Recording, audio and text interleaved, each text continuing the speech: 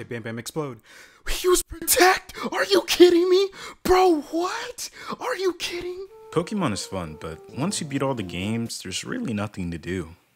But I thought of an interesting challenge to do today. Today we ask, is it possible to beat Pokemon Emerald only using Explosion? The rules are, we can only use Explosion to damage Pokemon, we can't use items in battle, we put level caps on all of our Pokemon, and we can use stat lowering moves. Explosion is a unique 250 base power, 100 accuracy move, but it causes your Pokemon to faint. It's a really cheeky move that kills a lot of Pokemon in Nuzlocke. Only certain Pokemon can learn it, but I'm going to put Explosion on all the Pokemon regardless of what they are. So we start with Torchic with Explosion. We start the game, make it through Oldale Town so we can battle May. We catch Booma the Poochyena so we can win battles, and this is how most of the battles are gonna go. The first battle with May. We use Torchic against Mudkip and use Explosion, and we win. So yeah, that's how most of the battles are gonna go.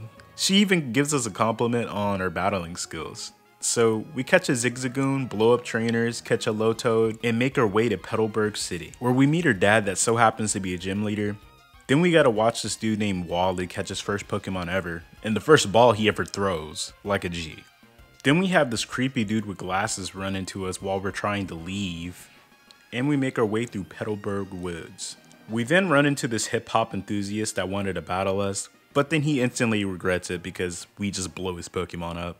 And he didn't expect our Pokemon to have Explosion. This guy gives me a great ball for helping him not get robbed, and I don't think it was worth it. He gave us a great ball that costed $8 as a reward. Anyways, we make it out of the woods, and we make it to one of the biggest parts of the game, double battles. Very cool mechanic that I've always loved in Pokemon, but in this game, they make you play the hell out of double battles. Since we have Explosion, we have to blow up everyone on the field to win, but that costs 2 Pokemon to do, which is very problematic. Anyways, we make it to Rustboro City so we can take on Roxxane. So we start the battle, and this was going to be a giant hassle because her team resists Explosion. So we start the battle and use Explosion on Booma. We take out Geodude in one hit, then we switch to Zigzagoon. We use Tail Whip on Geodude because this Geodude is stronger. Take a Rock Tomb. Then we try to switch to Torchic, trying to preserve Zigzagoon. We take out Geodude with Torchic, and we get a crit with Zigzagoon, but it doesn't go down. And now we lose the battle because we have to have 1 Pokemon remaining in order to win the battle. So here we go against Roxxane one more time. We start with Torchic, explode Geodude and kill it, swap to Zigzagoon, Tail Whip the Geodude and take a Rock Tomb, then switch to Booma, explode, take out Geodude, and on Nose Pass, Tail Whip twice, then we get knocked out as we Tail Whip. So we try again and again and again and again, and it becomes obvious that we have to change our game plan. So I decided to get a Tail Whip, thinking that it would be easier to win if we had 2 Pokemon that had Stab Explosion on my team, and we try Roxxane again.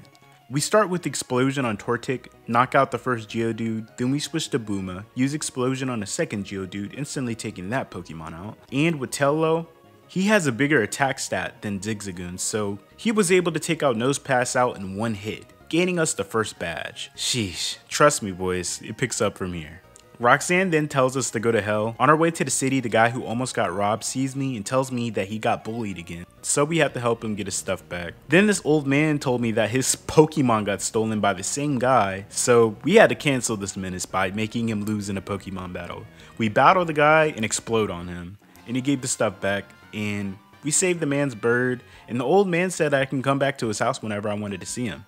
We find out we just helped some super rich dude, and he gave us a freaking phone for free, and he said that he'll pay our phone bill every month, so that's pretty cool. We leave and this guy wants me to use the phone, but even though I didn't want to. We blow up May's Pokemon again. We then take on that old man's offer to go to his house. We take a ride on his cool ass yacht and he takes me to Dewforge City. We deliver this letter that we got for Steven to Steven. Then we take on the second badge. We use Torchic Explode on his Machop, switch to Booma Explode Meditate, and then use Zigzagoon's Explosion to take out Makuhita. And just like that, we get the second badge. It surprisingly wasn't that hard this time. We then get on the boat again to take a ride to Slateport City. We land on this beach to talk to this dude in this factory, and then we visit the Slateport Museum to relax a bit. But when I went upstairs, the hip hop enthusiasts wanted to battle me again, so I had to explode on their Pokemon again. Anyways, we leave Slateport City, meet Professor Birch, and he warns us that May wants to beat our ass. We then have to do this double battle, and this is what I'm talking about. Literally, if I didn't have 5 Pokemon, because they have 2 sets of Pokemon, I would just instantly lose the battle. But on our way to the next town, Torchic evolves, Boomy evolves, and Zigzagoon evolves now. And now May is in her way, and she said she wants to kick her butt. So we have to battle her. We explode Lombre with Combustion, take him out, explode Marshtomp with Booma, and explode that Pokemon with Linoone. And won the battle. She's not kicking my butt anytime soon. We make our way to Mauville City, and we see Wally, and he wants to battle and become the very best. But we explode on his routes and ruin all the ambition that he had, and this creepy guy with glasses said that I did him dirty. But yeah, he's not gonna show up in the story anytime soon. We then take on the 3rd badge. Watson beat me to the punch and exploded on my Combustion. But we survive with 6 HP, he then sends out Electrike, but we swap the Booma because we know he has Quick Attack. We explode and get rid of Electrike. Magnetron comes out on Linoone, we Tail Whip, survive the Shockwave with only 26 HP, and explode. It goes down, we swap the Lombre on Manectric and explode for the win. We won, but I lost a couple of times because it's just easy for us to lose. Anyways, we climb this mountain and fight all these Team Magma grunts and go against Maxie. We blow up his Mightyena, Zubat, and Camerupt in the span of 4 seconds and win the fight. Then this other dude in blue came up to me right after the battle, and right here I gotta say Pokemon Emerald is the most confusing Pokemon game to beat, and the progression makes 0 sense.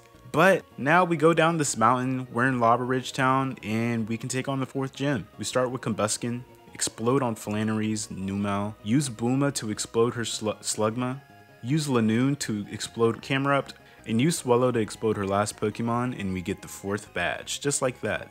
Then it gets weird. We have to double back all the way back to Petalburg City so we can fight our dad for the 5th gym. We use Explosion on Combustion to take out his Spinda, and Booma to explode his Slacking that comes out, but he survives the explosion.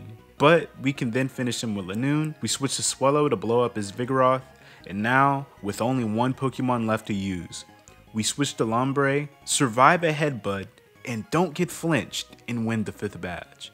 And his dad is surprised that his 10-year-old son that just got his Pokemon a couple hours ago is better than him, even though he's been a Pokemon trainer for 20 plus years. And I'm not shocked, Explosion is a pretty strong move. We then get the HM Surf from Wally's dad. Then we gotta go through this very complicated marshland to go to the next town that's in the middle of nowhere. But on the way we had to save these scientists that we weren't really worried about. Yeah, the plot of this game makes no sense. But I do gotta say it's one of the most iconic Pokemon games out. We then have to fight May, we blow up her Lombre, then her Slugma, then her Marshtomp, and then she gives me the HM Fly. It tells me that I should fly to go see my mom for some reason. And yet again, this weird dude with glasses is here even though he lives on the other side of the country. We make it to Fort Tree City and it's literally a tree town. We make it through there to meet Steven and he gives us the scope so we can see invisible Pokemon. We go on top of this graveyard so we can save these old people from being bullied for no reason. Then make it back to Fort Tree City so we can take on the 6th gym. And yeah, there's a lot of double battles in this gym. It's really ridiculous, but we had to catch a Machop to teach its substitute so we can get through the double battles. Now, we take on the 6th gym leader. We start with Explosion on her Swablu, and then explode her Tropius. Then her Pelipper used Protect when we sent out Boomy. And just like that, we lost the battle. We can lose battles easily. Now, we gotta try again. We explode her Swablu, then Skarmory comes out and dodges my explosion from Bam Bam. So we have to try again. This time we blow up her Swablu, switch to Boomy, then waste a turn on her Pelipper when he uses Protect. Then we explode the Pelipper, the Tropius with Boomy, then explode the Skarmory with Booma, and finish the battle with Explosion with Boomay for the badge. The game then wants us to go to Mount Chimney and scale down the mountain, and all of a sudden this hole opens up in the wall. Like, bro, how is anyone gonna know that that's gonna happen when you do that? Like, It literally makes zero sense. We meet Maxie and he tries to awaken Groudon using a blue orb, and bruh, we need to get on this dude's head right now. Don't get me wrong, this is a legendary prophecy that you're following, but you gotta be dumb as a bag of bricks to actually think that the blue orb would revive a red Pokemon. That literally makes zero sense. Especially when there's a blue orb for a blue legendary Pokemon that you know already exists. While we were talking, we just beat this dude's whole team. Now we gotta go back to Slateport City, and there's the scientist for some reason showing off some submarine that gets stolen. And how would I possibly know that this is happening here? Why would I go back to Slateport City? This literally makes zero sense. If I didn't have a guide, I would just be stuck. We then go to this dude's base that's in the middle of nowhere. Beat this guy that clearly has a submarine, then tells me to go to some random spot in the ocean to find him. But before we do that, we take on the 7th badge. Solve this complicated ass puzzle so we can beat the twins. And this gym is a double battle, which is a cool ass mechanic, but for the battle, we have to start with Boomba Boom, the Blaziken, yeah, we changed his name, and Boomay. So since they have 2 rock type Pokemon, we try dodging their explosion so we can have more damaging power, but we don't dodge our explosion. So we take out Claydol and Xatu, but we knock out both of our Pokemon in the process. We swap the Booney and Booma as their Lunatone and Solrock comes out. We tail whip both of them with Booma and explode with Boomy. We take out Lunatone and Booma, but Solrock hangs on. This means I lose the battle, but this is why we have Bam Bam on the team now. We use a turn to use Substitute with Bam Bam, but we take a Psychic and survive. We're able to get the Substitute off still, and next turn we're able to take out Solrock with our Explosion and survive with Bam Bam and win the battle. Yeah, that was pretty complicated and intense, but we get the 7th badge. We then have to go to this random building, and these 3 Team Magma Grunts try taking me on all at once, so we take them out.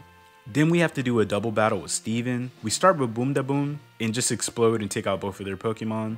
But this is a 6v6, but we can only choose 3 of our Pokemon. So this means we can't explode all of our Pokemon. We have to do something to survive with at least 1 Pokemon left. So when Boomay comes out, we explode again, and now we're left with Bam Bam. I then see the last Pokemon are physical attackers, so we use Substitute and spam Bulk Up to survive any attack that comes at us. Steven's Skarmory takes out the remaining Pokemon, and lucky. We were able to win the battle, and Steven invited me to his house so he can give us a reward for giving him support. So we go to his house and he dives down on us immediately, meaning he gives us the HM for dive. We then have to dive in this random location in the middle of the ocean to make it to Archie's hideout. Solve all these complicated puzzles that make no sense, and finally meet Archie and witness him do the second dumbest thing that a person can do. He used the red orb on a blue legendary Pokemon. Then chaos strikes, a catastrophe begins, and a little 10-year-old has to find his way to an underwater city, witness these 2 legendary Pokemon boxing, magically know where Rayquaza is, the 3rd legendary Pokemon, and convince Rayquaza to stop them from fighting. Yeah, this doesn't make any sense at all, but we make it to the 8th gym leader. Yay! We fight Juan, we explode Love Disc, then his Celio, then his Wishcash, then his Krogdon, then his Kingdra comes out and double teams, but we manage to hit him for the win. And finally, we can attempt the Elite Four. But not after 60 minutes of trying to find this waterfall, destroying Wally's confidence in becoming the very best, 2 hours of trying to find our way out of this dark cave, and finally, we make it to the first member of the Elite Four. We blow up Mightyena, switch to Bomay, blow up Absol, switch to Booma, blow up Shiftry, switch to Booma, blow up Cacturne, and use Bam Bam to blow up Cronont for the win. Finally, this game is so long, it's ridiculous. The second member took me 35 attempts, and it got to the point where she started laughing in my face. I'm gonna show you the attempt where I won, but all of her Pokemon are ghost types. So we had to use Foresight to explode on her Pokemon, and she uses Protect on her Pokemon also. So we have to stall and hope that she doesn't Protect when we explode. We explode Dusclops with Bombabomb, then we use Bomay to take out our Bayonet, we use Boom Boom to explode the Sableye, and for her final Dusclops, we use Lanoon to explode on her for the win. Then we had to redo all the battle with only 1 Machop because we found out we needed Ludicolo, for the champion that we're gonna go against.